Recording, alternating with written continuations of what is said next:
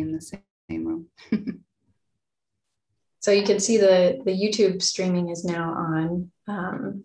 And if you wanted to direct anyone, it would show up on that page that I sent you. I'm sure there's going to be a specific video link once it's there, but.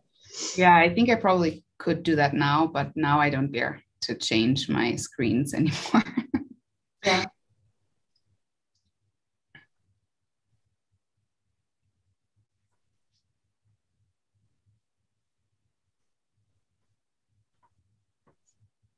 And just wait another minute or so.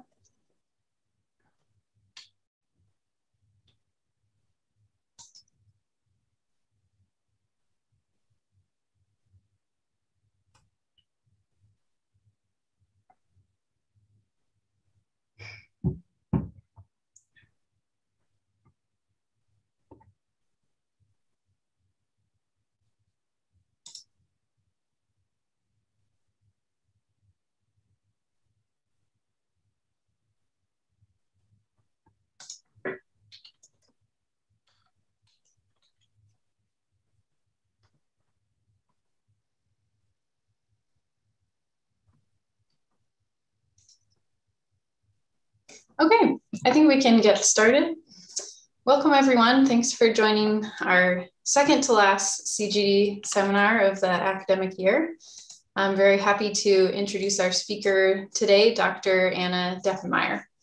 Dr. Deppenmeier is a postdoctoral fellow here at NCAR in the ocean section of CGD. And I just learned that Anna will be transitioning to project scientist in CGD in a couple of weeks. Congrats, Anna. Thanks. She received her bachelor's in chemistry from the University of Göttingen in Germany in 2011, her master's in chemistry from ETH Zurich in 2013, and her PhD in climate science from Wageningen University in the Netherlands in 2019. She then joined NCAR soon after as a postdoc. During her PhD, she received an Outstanding Student Poster Award from EGU and the Chrysalis Award from the Association for Women Geoscientists in 2019. Anna is a physical oceanographer and climate scientist with a focus on the tropics. She's currently working on partitioning upwelling in the Eastern Tropical Pacific as part of the Pacific Upwelling and Mixing Physics Project. Today, she will present on seasonal to interannual controls on warm water volume in the tropical Pacific. Anna, the floor is yours. All right, let me get started. Can you see my, oh wait. Now? Looks great. Thanks, okay, and thank you so much, Katie, for the kind introduction. Yeah, my name is Anna-Lena Deppenmeier, and I'm a postdoc in the NCAR Ocean section, as you just heard. Today, I will be talking about work that I've conducted during my postdoc here together with Frank Bryan, Billy Kessler, and Llewellyn Thompson. So we will be looking at diabatic controls on tropical Pacific warm water volume. But, off to a good start. So to set the scene, we'll be listening to me talk about the tropical Pacific and watching a little video of sea surface temperature in the tropical Pacific. So what you can see here is the tropical Pacific spanning to the left over the date line and to the coast of South America in the right, which is the east. We're looking at the tropical section, from 15 south to 15 north. And so what you can see here is generally right now cold sea surface temperatures. So blue is colder and red is warmer. Colder sea surface temperatures in the east and warmer sea surface temperatures in the west. This video is made of of 5-day averages. So you can see we're resolving timescales of down to 5 days.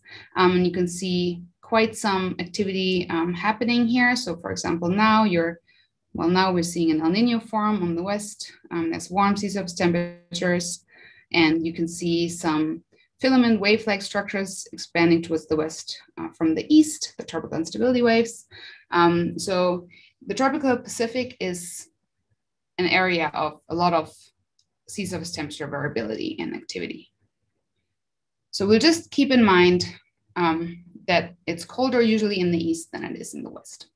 But before we jump into the talk, I'd like to give you a short roadmap of what is to come.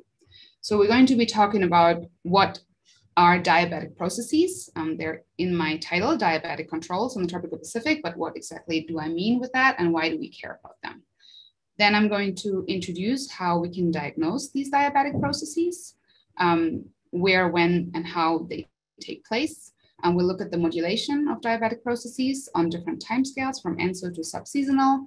And in the end, we'll wrap up by looking at how much diabetic processes contribute to C-substantial variability potentially in the tropical Pacific. So let's get started. What are diabetic processes and why do we care? So I'm an oceanographer, Katie mentioned it. So let's jump right into the ocean and have a look. So what you can see here is a cross section along the equator. So on the left of the slide, we have west, on the right of the slide, we have the east. Lower down of the slide is lower down in the ocean, and here's the surface. So I already mentioned that there is a sea surface temperature gradient, a zonal gradient in the tropical Pacific, where it's colder in the east and warmer in the west. So this sea surface temperature gradient drives trade winds that blow westward, and these westward trade winds drive a westward surface current. So what you have happening now is that your trade winds and surface currents sort of push all the water to the west.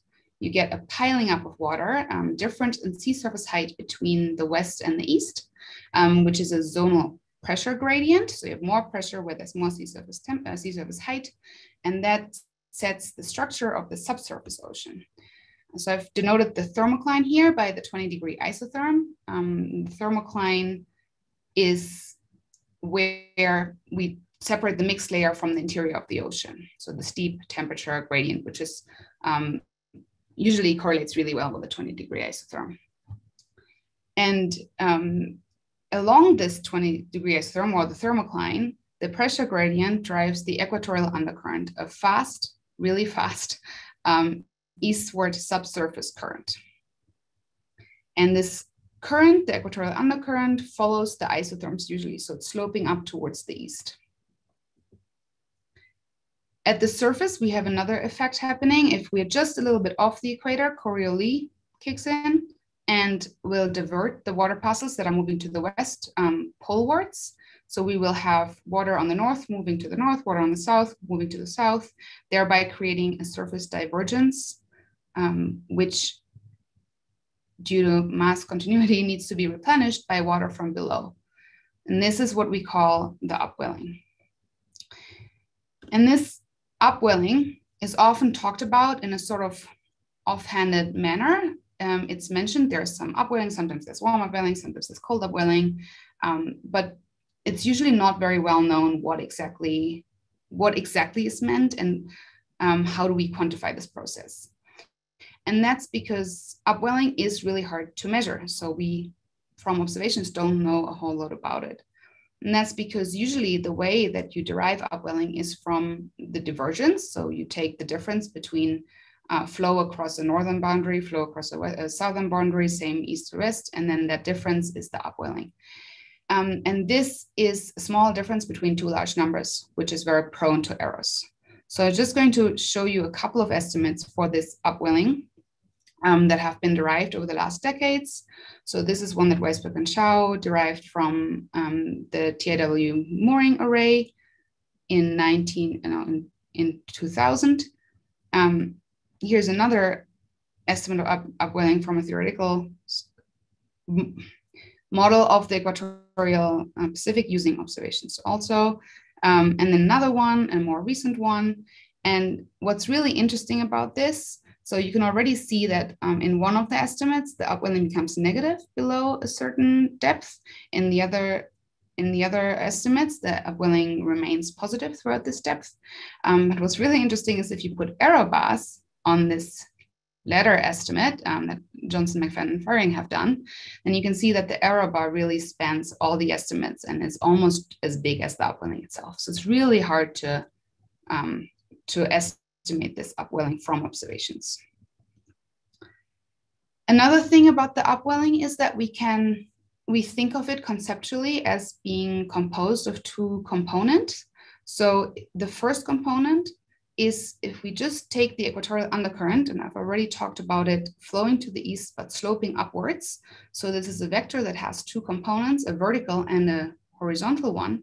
So it could be that one part of the upwelling is actually just the equatorial undercurrent moving up as it moves east. So this is an adiabatic upwelling. It means that there's no water being transformed, like 20-degree water on the side here still remains 20-degree water here, and it's just flowing up along the isotherm, and that's the upwelling. Another part of the upwelling is the diabatic component, and that's the one that I'm interested in and I would like to quantify. So diabatic means that the water parcel, as it moves up, actually changes temperature. So I've denoted this here as this sort of crossing arrow crossing the isotherm. And what you can see here is that if you're here, your water parcel is colder than 20 degrees. And if you're here, your water parcel is warmer than 20 degrees. So a water mass transformation has taken place. Water has changed its properties, or its temperature properties from colder to warmer.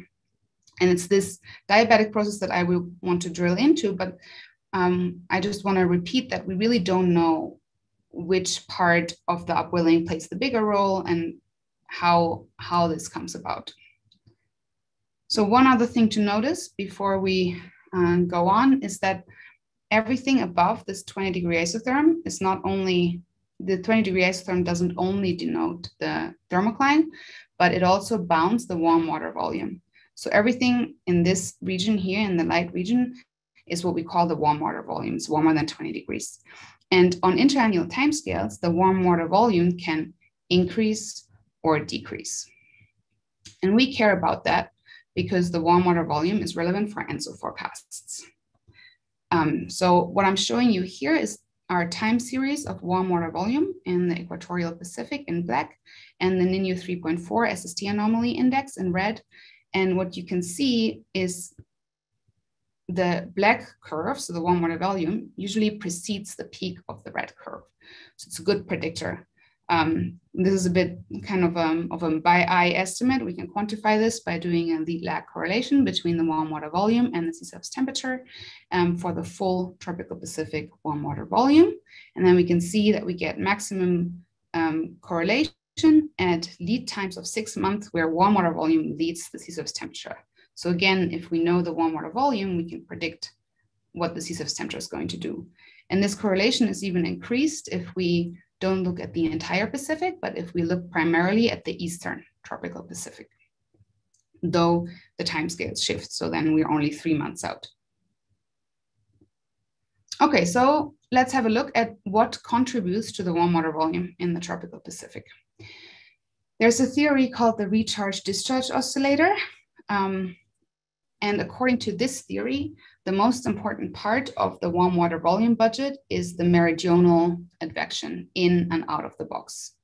And by box, I mean a northern and a southern boundary, and below bound by the 20-degree isotherm again. So let's walk a little bit through the process of the recharge-discharge oscillator and how this contributes to the warm water volume. So imagine you have a cold sea surface temperature anomaly in the east and warm waters in the west, where the warm pool is. So what you will get is an increased Walker circulation, so increased surface wind stress to the west. And this now, in this recharge-discharge oscillator theory, is connected to the Swedrup balance that connects the meridional transport, vertically integrated meridional transport, to the wind stress. In this case, where we have stronger winds, we will have increased meridional transport towards the equator. So we have convergence on the equator, which leads to an increase in the warm water volume. So this theory is it's good and well, but it completely ignores the upwelling from below. It doesn't completely ignore it, but it's not an explicit part of the theory. The theory goes that we have inflow and the warm water volume increases, and then upwelling is sort of an afterthought after. But we can also imagine that upwelling might play a more active role, because if we think that there's a lot of water coming in from below in this cross-isothermal diabatic upwelling way, then we can also increase the warm water volume by, for example, this dashed surface here.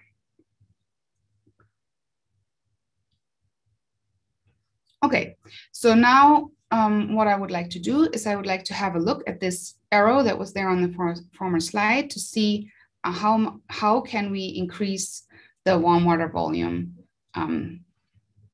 with the diabetic process. And so we're going to look at how we can diagnose this diabetic process. And that can be done in two ways. I'll walk you through them. One of them is a kinematic estimate from mass conservation.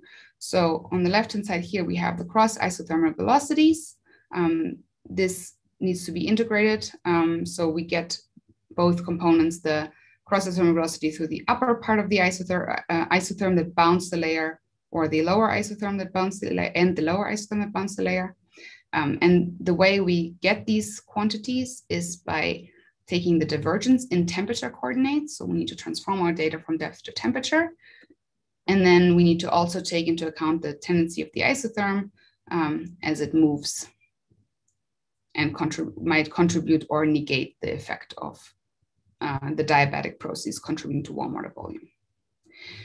This way, it's usually done in observations because we can imagine that we measure velocities and temperatures along some cross sections, maybe north of the equator, south of the equator, east and west, and then we can solve this continuity equation that way. In the model, we have an advantage because we have more data and we have more information. So we can also solve for the cross isothermal velocity in a thermodynamic way.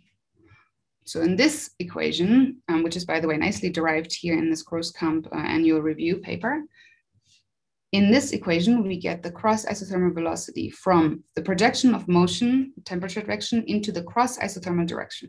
So that means that if my isotherm is like this and my flow would go this way, I'm now projecting my flow into the temperature gradient.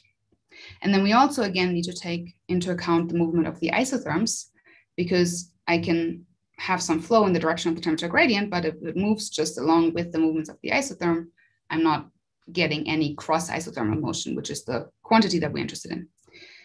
And some of you might have recognized that this is the left-hand side dt of the heat budget divided by the magnitude of the temperature gradient.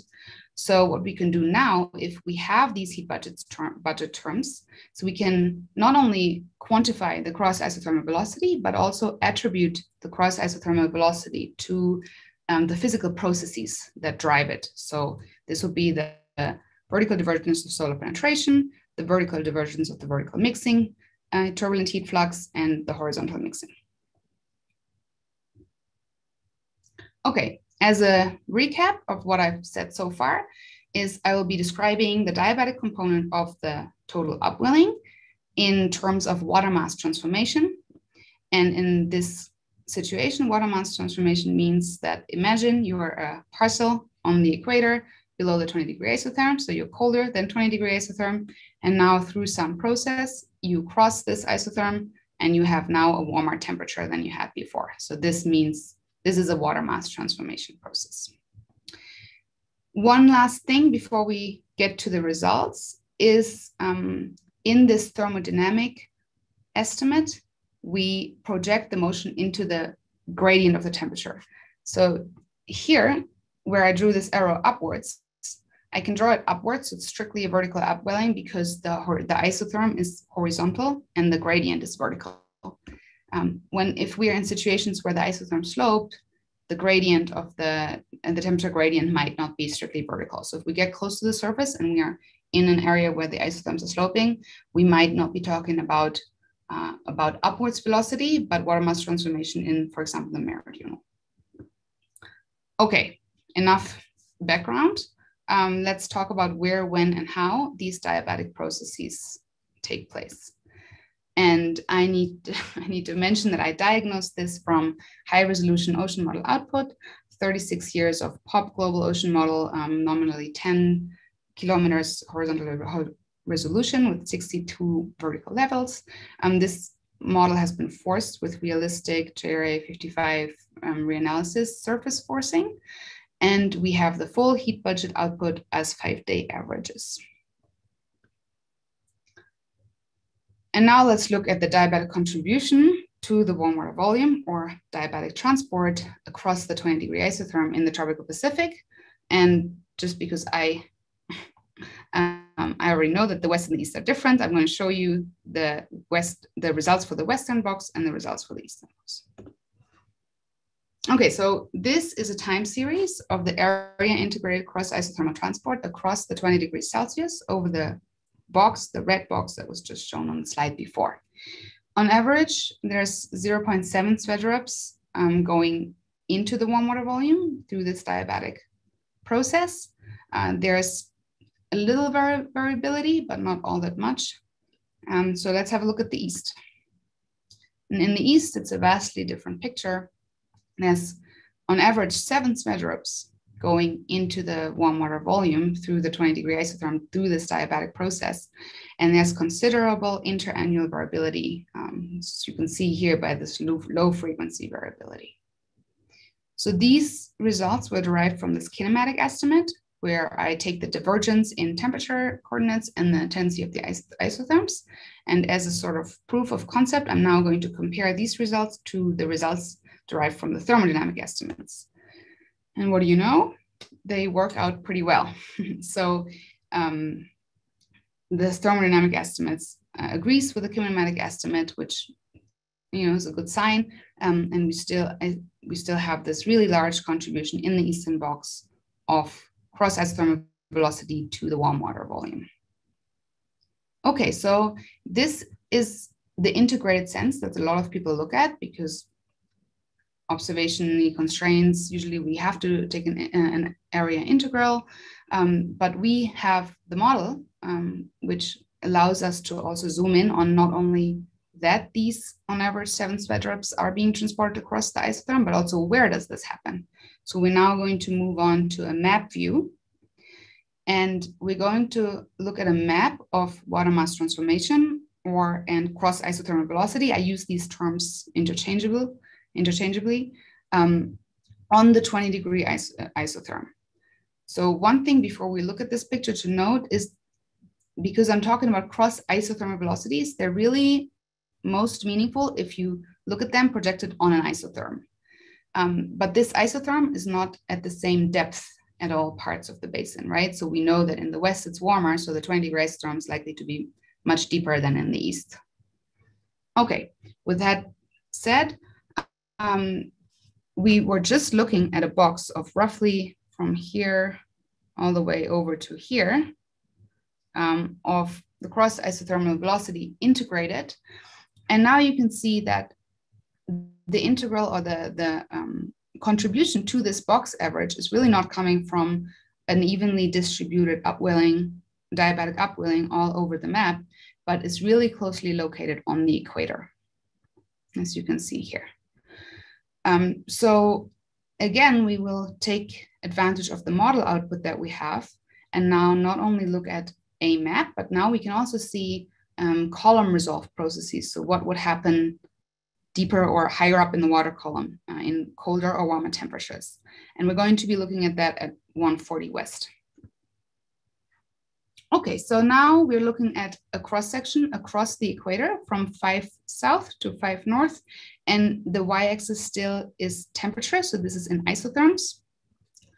And because I'm showing you isotherms, they don't exist all the time, so I have put this hatching on when the isotherm exists for less than 50%. So you can imagine at 140 West, the temperature isn't only always 25 degrees at the surface, it's sometimes 28 degrees and sometimes 20 degrees. So we have vanishing and appearing isotherms. And so we need to keep track of where in the water column we are. And I indicate this by the hatching. And I can tell you that the curve is pretty steep from 70% present to 30% present. So it doesn't really matter whether I choose 50% or not, or another value. Okay, so let's look at what we see. So what we've seen before from the map is basically was this, and then expanded with longitude. And now we can see that what we saw, this really closely confined to the equator signal of water mass transformation, actually reaches much higher into the thermocline into the water column, though not much lower. So the 20-degree isotherm looks to be the lower bound of where diabetic processes are happening. And then we note that most of these water mass transformation processes are confined to the equator, up to maybe 24 degrees Celsius.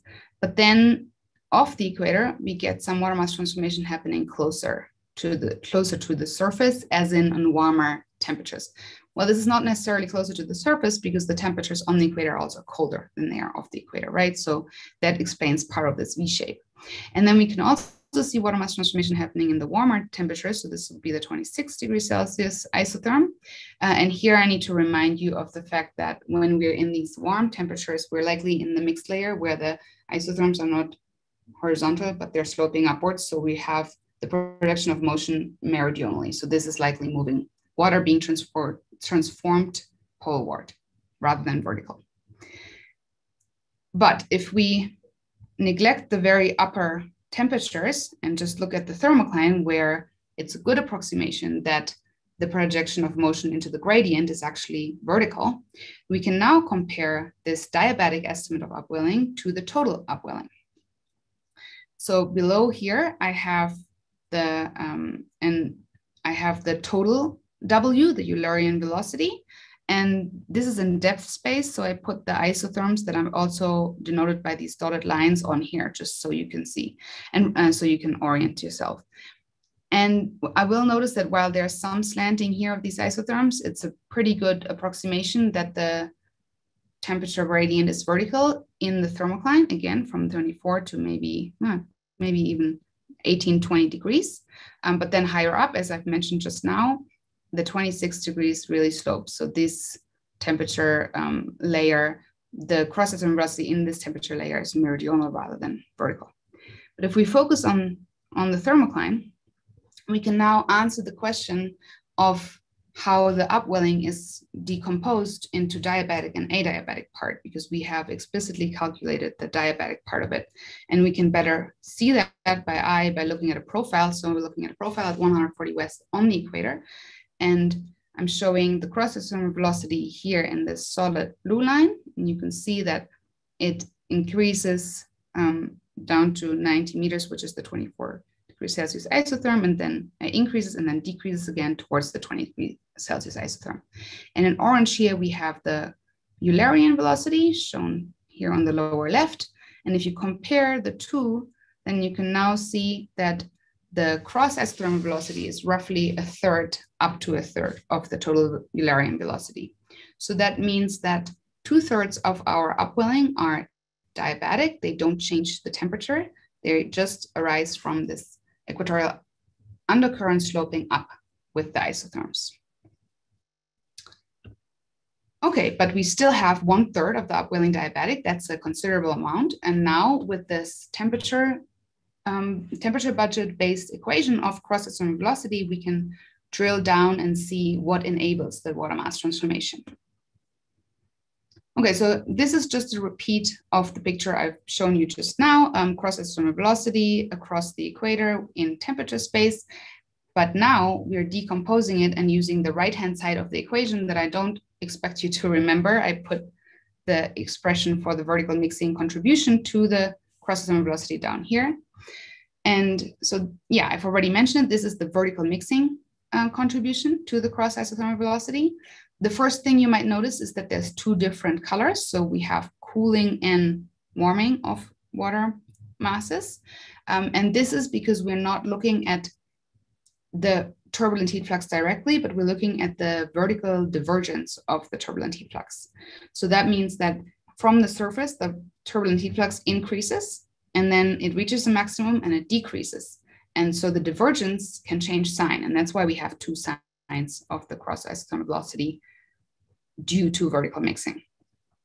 The next thing you might notice, or that I will make you notice, is that in the thermocline, so between 20 and 24 degrees Celsius, the signal of vertical mixing induced cross-isothermal velocity really closely resembles the total cross-isothermal velocity signal.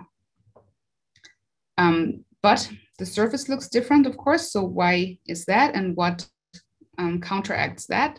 And that is solar penetration. So solar penetration can also lead to water mass transformation by warming water masses. So this only has one sign because the divergence of solar penetration only has one sign. And now what we can do is we can see, okay, these two, they already by eye look pretty good, pretty close to this total signal that we can see. So I remind you that this total is calculated from the mean advection divided by the magnitude of the temperature gradient projected into the temperature gradient. And these are calculated from the expressions down here. And if I sum the two of them up, then I recover a signal that's very close to the total cross isothermal velocity. So we can conclude that in the mean, cross isothermal velocity is driven by solar penetration, specifically close to the surface. And in the thermocline, it's driven by the divergence of the turbulent heat flux due to vertical mixing. Okay, so we've looked at where diabatic processes happen and what drives them. Let's now look at their modulation on various timescales, and starting with ENSO. There's a reference for a paper recently published on this, if you're interested in more. Okay, so let's start by seeing, is there a modulation of cross isothermal velocity? And I'll just remind you that we're interested in this because if there's a modulation of cross isothermal velocity, that could influence the warm water volume budget, right? Which is a good precursor for El Nino and is related to El Nino. So we really want to understand how this process happens and whether it does influence the warm water volume and therefore ENSO. So I'm showing you here the time series of the NIU 3.4 index from the POP simulation. I've denoted the El Nino phases in red and the La Nina phases in blue. And for this decomposition into the different phases, I average over all the red for the El Nino, all the blue for La Nina, and all the white regions for the neutral phase. Okay, so on the left-hand side, there's the cross isothermal velocity in the mean, the total long-term mean again, just to remind you what that looked like. And now here on top, we can see the different time averages for the El Nino conditions, neutral conditions, and La Nina conditions. And what I'd like you to notice, or what you probably notice, is that during El Nino, there's still some water mass transformation happening here, very close to the surface. And we already know that that's probably solar penetration and not so much upwelling.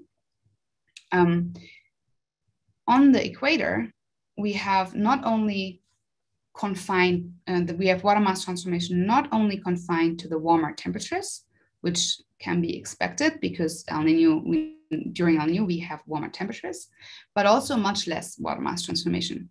So it looks like there's a partial shutdown of diabatic processes during El Nino, which at least amplifies the warm water and the warm sea surface temperatures during El Nino because we're not cooling from below, right?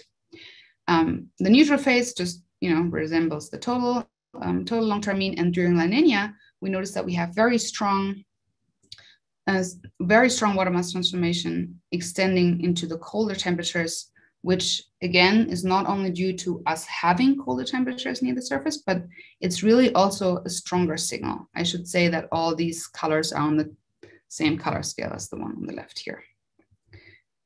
So now we can again do this decomposition that we've done for the mean and look at what drives this modulation of cross isothermal velocities.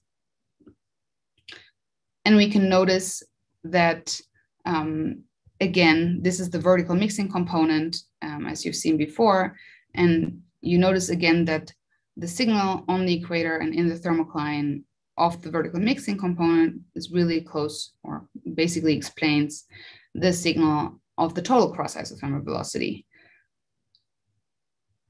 And then we have solar penetration, again, canceling the negative effect at the surface. One other thing that I want to just point out is that during La Nina, we also have seemingly stronger water mass close to the surface, which we agree is driven by the solar penetration, and it looks sort of stronger here during La Nina than it does during El Nino. And so you'd wonder, why would that be? I mean, it could be due to, well, this is an ocean model, right? So we don't have changing clouds, something we have realistic.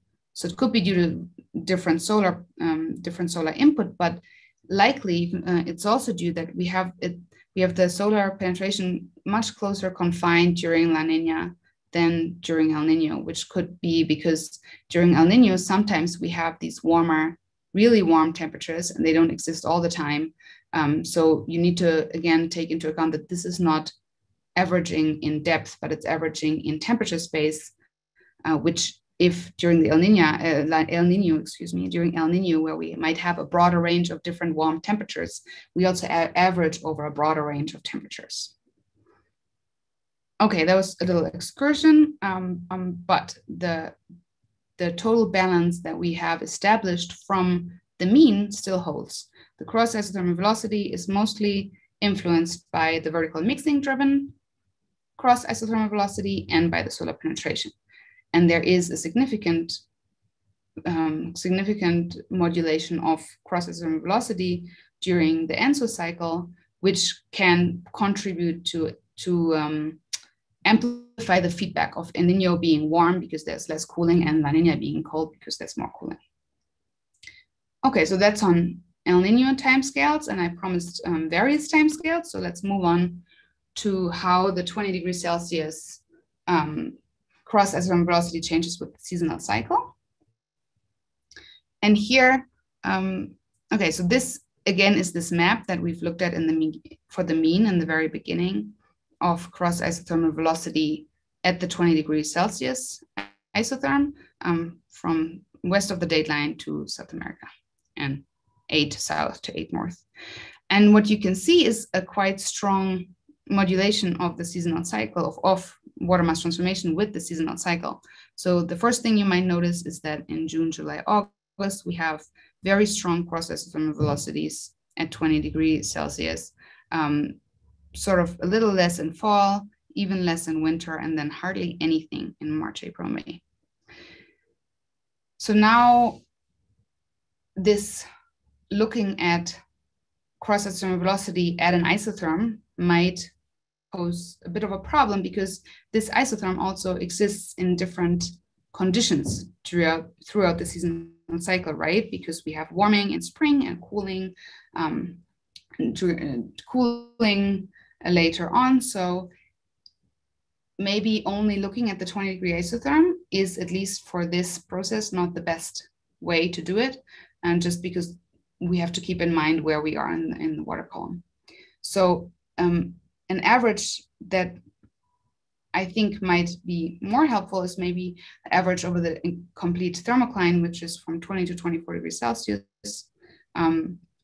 But you can still see that there's basically the same modulation of cross isothermal velocities, still lots happening in summer and less happening in March, April, May. And the other thing you might notice is that even though now we're taking into account more temperature layers, during March, April, May, the cross isothermal velocity is confined really closely to the equator, whereas we can see some off-equatorial signal, especially in wind in summer and fall. So let's again take advantage of the model results that we have and look at the water column rather than just a map, again at 140 West. And here you can see, well, let's focus on the area between the horizontal bars first, and that's the horizontal bars of the 20 and the 24 degree isotherm. So in text here, I put the average of cross isothermal velocity on the equator between these bars. And you can see basically what we've seen in the map, that there's very little cross isothermal velocity happening here in March, April, May, and much more and less of a variation in the other seasons. And again, we can kind of see some strong cross isothermal velocity happening here, but it doesn't penetrate the thermocline. It's sitting at warmer temperatures. And we can zoom into the seasonal cycle even more So now I'm showing you the seasonal cycle on the equator at 140 west with isotherms, and again, denoting the 20 and the 24-degree isotherm here. So I'll just briefly repeat what we've just already seen, that here in spring, we have these considerable cross-isothermal velocities. So there's water mass transformation happening up here, but it's above the thermocline. And then in summer and fall, we have cross-isothermal velocities happening more in the thermocline, and actually there's even a negative contribution up here.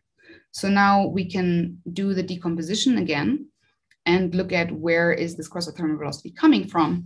And we notice, okay, I'll look over here right now, so I can see this better.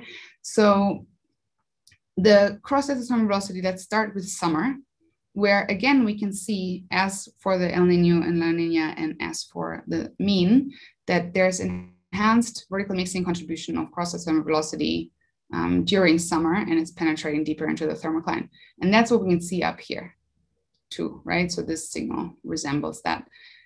We have a sort of thin layer of solar penetration that doesn't completely cancel the cooling effect of cross-isothermal velocity up here. And now in March, April, May, we still have some contribution of vertical mixing here, but you can see that if you compare the total signal and the vertical mixing signal, they resemble each other much less than they have in the mean and during El Nino, La Nina, and also during summer. So here we have a different balance where the cross-isothermal velocity is not only driven by the vertical mixing in the thermocline, just doesn't really happen in the thermocline all that much, but it's really dominated by the solar penetration. And we can sort of place this in context by looking at the temperature profile with the seasonal cycle. So if you just focus on the warm temperatures, or the warm layers up here in spring, where we have this contribution of, where we have this cross-isothermal velocity, and this is the 26-degree isotherm, yeah? So you can see that the 26-degree isotherm really only exists in spring and early summer. And yeah, so we are talking about a relatively shallow layer here. With this layer will be close to the surface. Again, we're not entirely sure that this would be vertical. It might be more meridional transport. But because this layer is so shallow, close to the surface, it's also easy to imagine that this is driven by the solar penetration. And now I'd like to look a little bit at the reason for the modulation in the vertical mixing component. And the vertical mixing, especially on the equator, is driven by the vertical shear of the equatorial undercurrent. So I've plotted the seasonal cycle of the equatorial undercurrent here. And again, I have overlaying the isotherms for us to see where in the column we are. So you can really nicely see here that the 24 to 20-degree isotherm, they're roughly horizontal, and they really resemble the thermocline quite well. But again, the 26-degree isotherm sort of is a different regime. And even though we have the strongest equatorial undercurrent in spring, we have a reduced westward surface current, so therefore reduced vertical shear. This is the vertical shear due to the equatorial undercurrent, and therefore less contribution of vertical mixing as compared to summer, where we have a less strong equatorial undercurrent, but more vertical shear. So this explains the seasonal modulation of cross-isothermal velocity. Now we can look at even shorter timescales and look at sub-seasonal timescales. And I'll remind you of the video that I've shown you in the beginning, where we saw sea surface temperatures of the tropical Pacific, and we could see these wave-like filaments moving to the west, and those are tropical instability waves. Another way to see tropical instability waves in a static picture is from this image here, a Hofmüller diagram, where we go up in time as we go up on the y-axis, and to the west as we go to the left and the x-axis. So what I'd like you to notice, so first, if we just focus at 140 or 120, it's warm in spring, it's colder later on in the year. We've already discussed that a bit. But what I'd like to draw your attention to is these sort of streak-like cold temperatures that are moving up in time and to the west. So these are the westward propagating tropical instability waves. And now we might wonder, okay, so we know that they modify the gradients and they might modify mixing. Do they modify the cross-isothermal velocity? And so if you now compare this Hofmüller of sea surface temperature to a Hofmüller of cross-isothermal velocity, you will notice that first, again, the seasonal modulation. So there's very little cross-isothermal velocity here happening during spring, much more later on. But you can definitely also, okay, my arrows aren't great, but you can definitely also see these streaks propagating to the west with time. And we can compare this to the vertical mixing component of the cross-isothermal velocity. And again, we recognize these streaks. And this is a year 2010. I like to look at more than just 1 year. So I'm just showing you 2005 also for comparison, now overlain here with meridional velocity, which is also a good indicator of of tropical instability waves, excuse me. And again, we can now really clearly see these streaks. And maybe I might note that this here, where we have much more tropical, much more cross-isothermal velocity here in 2010 is a La Nina year in the model, and 2005 is a neutral year. So you might see some overlapping influence of timescales and background environment due to La Nina or neutral conditions and tropical instability waves and the seasons. So I'll just point out here that it's really hard to disentangle these processes, but I think we have good evidence to say that the tropical instability wave have a rectified effect on the cross-isothermal velocities. All right, so I'm going to wrap up by taking us back to where we started and asking the question, how much do diabatic processes contribute? So we started talking about the warm water volume. And before I've shown you a time series of the warm water volume itself. Now I'm showing you a time series of d warm water volume dt. And so the change in warm water volume over the same box that we've talked about in the beginning. And sort of in the theory of the recharge-discharge oscillator, I'm going to plot over this, the horizontal. So this is mostly driven by the meridional divergence or convergence, which you can see follows the change in warm water volume pretty closely. And it explains or a change, or it contributes 7 sweat drops.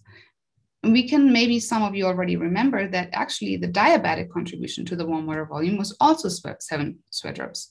So if we put that on top, we can see that while it might not follow the shorter timescale variability of the warm water volume change quite as closely as the meridional, it has this pronounced low frequency variability that we've noted before, and it actually also contributes just as much to the warm water volume change as the meridional change. So just want to repeat that this is a process that we can't just assume. We really need to understand this process to be able to make really good and reliable predictions. Okay, I've said it before, let's say it again, diabatic processes matter, and they contribute significantly to the warm water volume budget. There's hardly any water mass transformation during El Nino, at least increasing the feedback of keeping the sea surface temperatures warm. There is water mass transformation happening throughout the year, but it's closer to the surface. So on those timescales, it's likely to matter less for the warm water volume budget because that's tied to the 20-degree isotherm. At the surface, throughout the seasonal cycle, the water mass transformation is dominated by solar penetration, and in the thermocline, we have the main contribution of vertical mixing. Tropical instability waves look like they have a rectified effect onto water mass transformation. And I'll just have summarized my results here with this little schematic, and I would like to thank you for your attention. Awesome. Thanks very much, Anna, for that really nice talk. Really appreciated all your clear visualizations. So as always, if you have questions, you can type them in the chat or raise your hand in Zoom. I'm going to start with a question that just came in the chat from Chris. I liked your talk. Do the changes in WCI with ENSO modulate ENSO, or does ENSO modulate WCI? Or are they just highly correlated? Yeah, that's a really great question. And one that I've looked into more, but it's really hard to figure out because on shorter timescales, these cross-sectional velocities, they're kind of noisy, so it's not really easy to correlate. In the paper that we've published on this, we found that it is modulated by the background conditions. During La Nina, for example, you have a stronger equatorial undercurrent, you have stronger shear, and that leads to stronger mixing, higher diffusivities, and that leads to stronger cross-thermal velocity. That's why I kind of kept saying it at least amplifies the feedback. Right now, I can't conclusively say it drives ENSO. I would assume it contributes, but I need to do some more time series analysis to say that conclusively.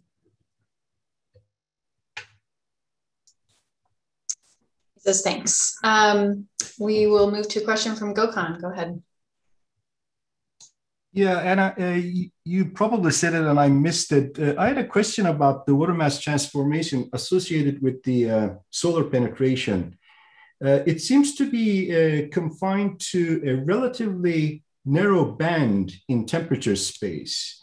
Why is that the case? Especially given that solar penetration has a strong vertical gradient and exponential decay. I was expecting maybe a broader spread in temperature space. Yeah, that's a good question, Gokhan. And that's this thing about thinking in temperature space versus in depth space. Because I think, so it definitely penetrates deeper than might look from temperature space, but that's because close to the surface, so where we're at lower depth, we have a non-stratified mixed layer, right? So that's not really very well resolved by the temperature. So it's an issue of, because the temperature surfaces move, you can't directly link that to a depth. So and during ENSO, for example, El Nino, you saw that it was not confined to quite as narrow a temperature space.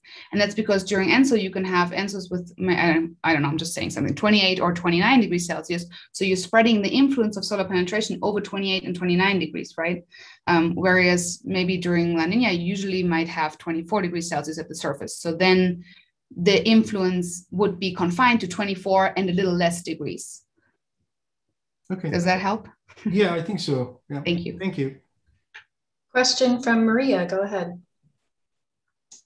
Hi, Anna. Really interesting talk. Thank you so much. And I really love the visualizations and your explanations. They really helped for clarifying some concepts that I have very limited understanding of in the subsurface. But I was wondering if you could, and maybe I missed this, could you kind of go over again some of the physical mechanisms for, like, let's say your second point where you say hardly any water mass transformation during El Nino, like what are the physical mechanisms that contribute to that? And I guess it seems like there are some that come from the atmospheric side and then some from the ocean side.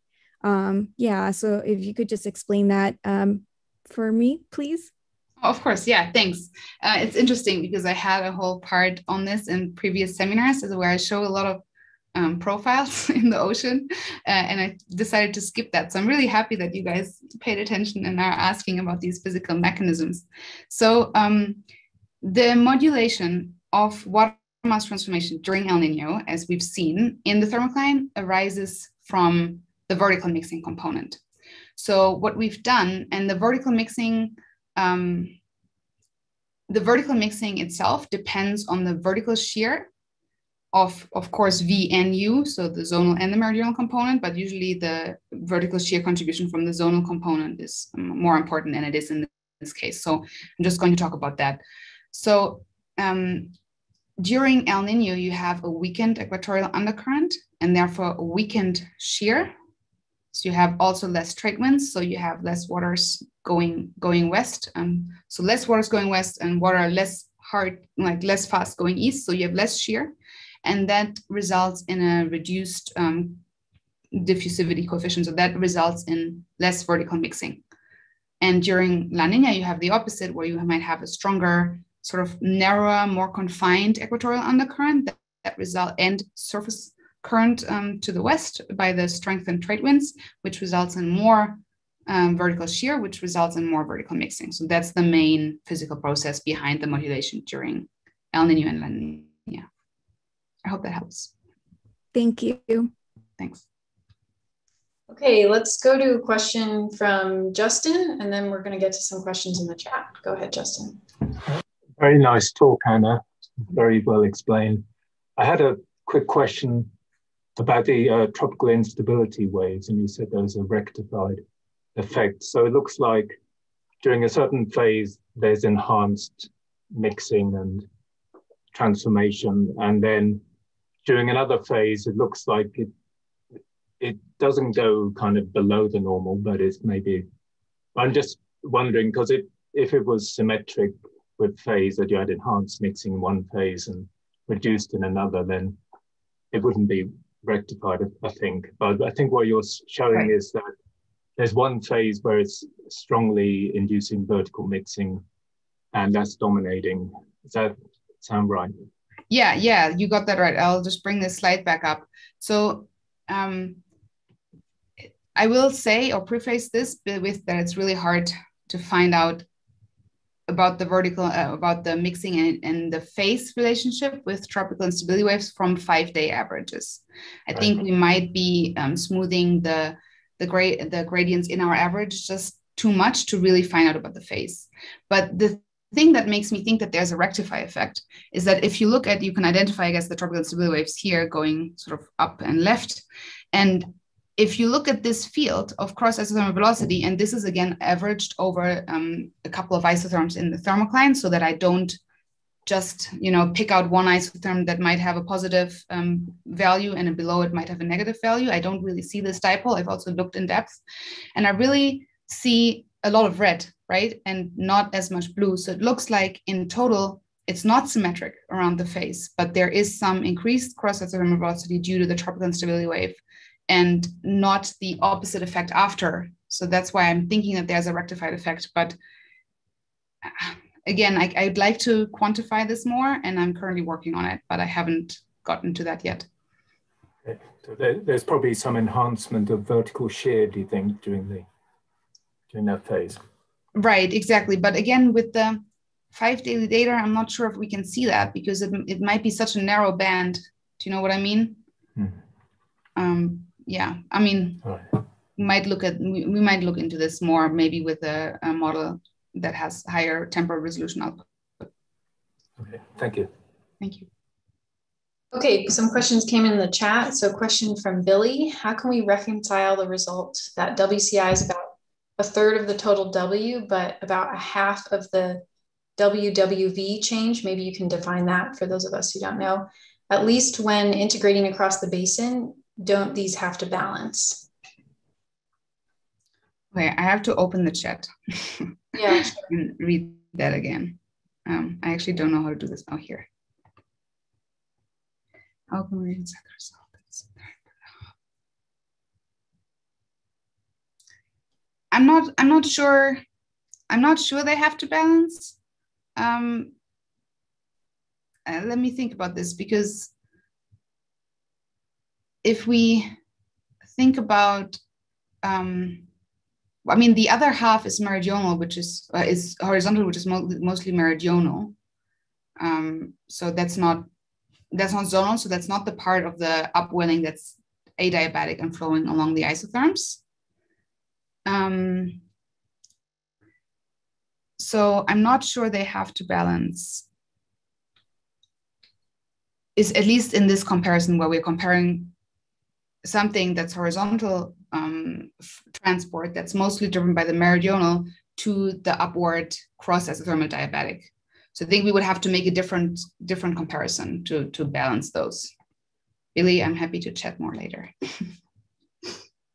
Okay, let's move to a question from Joe Trivia. Any impact of biology in influencing the difference in solar penetration between La Nina and El Nino? Yeah, that's a really good question. So we have climatologically prescribed chlorophyll here. So if there's an influence, we are not resolving it. A seasonal cycle of climatological chlorophyll, which I assume Joseph means. And so we would have to look at that in it definitely might, right? I mean, if we have more chlorophyll, we would have less sonar penetration, and that could offset the balance. So that might definitely be important. But in this case, we haven't looked at that. Okay, Isla, go ahead. Thanks, nice talk. I missed at the beginning what data you were using, so my question might not be relevant, but I was wondering about in coarse resolution climate type GCMs. Is this all kind of represented? Is that what you were looking at? And does it have any bearing on kind of this debate over whether we're doing things wrong in the tropical Pacific, projecting an El Nino-like response to climate change? Thanks for the question. So I look at 10-kilometer horizontal resolution. So this is quite high resolution. In principle, I mean, cross-estimate velocity should be, should be represented in coarser models too. It might not be just as closely confined to the equator, and it kind of depends on the representation of the equatorial undercurrent, because that drives the vertical shear, which drives the mixing, which drives the cross-estimate velocity. So I think I would say that it depends on the representation of that. Okay. And when it comes to tropical instability waves, I mean, that gets a little harder the coarser, the coarser you go. Okay, thanks. Thanks. Peter, go ahead. Yes, Anna, very nice talk. Do these results give any indication of how the warm water volume can be monitored from observations, so improve ENSO forecasts? So thanks for the question. So actually, we are working on informing the Tropical Pacific Observing System. So we've been thinking about what can we recommend, what kind of observations would we need. We are more focused on what kind of observations do we need to represent the processes correctly, because now these results are from models, and we have very little information specifically about, well, mixing anywhere else apart from 140 or 125 on the equator. And also we don't know anything off the equator, so we don't really know about this structure. We would like to have more observations to make sure that we get the processes correct. If this, I mean, this correlation with water mass transformation and El Nino phase, again, I haven't been able to find whether it lags or leads yet. If it did lead, then we could have some measurement of cross-isothermal processes, which probably would have to include some mixing measurements. And then we could, inform if there's less mixing happening, it could potentially, we could be moving into a warmer phase. But yeah, direct measurements about how to better, incorporate or predict ENSO right now. I mean, we take the route via the processes. Great, thanks. Yeah, I had that same question about ENSO predictability, so thanks for sharing your thoughts. Let's take one last question from Wei. Go ahead. Anna, thank you so much for the seminar. Excellent talk. I was just wondering if you have looked at the water mass transformation leading to the development of El Nino or La Nina. I was asking because I'm curious about if you see any signature of the effect of Kelvin waves on the water mass transformation. Yeah, thanks, Hui. Thanks for bringing that back up, because I remember watching your talk a while ago and then thinking, oh, I should check that. And I haven't seen the propagation yet. I mean, I should be able to see that with the 5 daily data. So this is an interesting point, and I'm going to have a look, but I haven't yet. Thanks. Mm-hmm. Great. Well, thanks everybody for the questions. That was a great discussion. And yeah, thank you for all the ideas. Things to look at. And yeah, I'll just say briefly, next week is our last CGD seminar, and Andrew Gettleman will be the speaker. So hope you can join for that. And thanks again, Anna, for a great talk and great discussion. Thanks.